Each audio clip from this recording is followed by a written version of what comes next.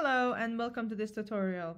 As some of you may know, the Florida Building Code 2023 has just come into action on January 1st, 2024, and one of its notable amendments is that the Florida Building Code 2023 refers to ASCE 7-22 instead of ASCE 7-16.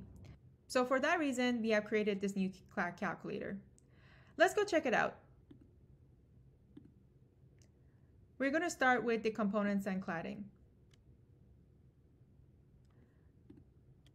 There were not a lot of notable changes between these codes. However, there were some equation changes and some coefficient and also some factors that were changed. If you go to the detailed mode and scroll down to the wind load parameters, the first change here is that the wind directionality factor KD used to be inside the velocity pressure equation. However, now it's moved to the wind pressure equation, as you can see here.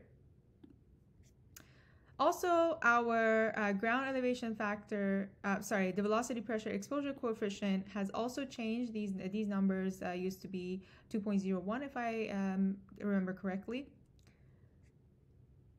As well as if you scroll down, these coefficients have changed quite a bit for gable and hip roof types based on the graphs that are now in figure 30.3-1 for walls and figure 30.3-2 for roofs.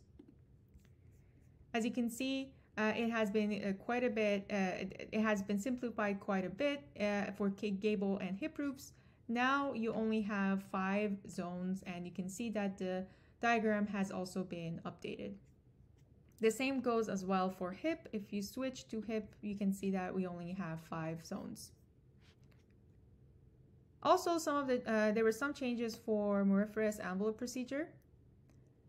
If you scroll down, now you can see that one of the most evident changes were that now we only have load case 1 and 2. Before, they used to be load case A and B. We also have the same change done for the equation of wind pressure. As you can see now, KD is included in the equation for wind pressure. These were all the changes between ASCE 7-16 and ASCE 7-22 for wind loads. Please let us know if you have any further questions or suggestions. We'd love to hear them.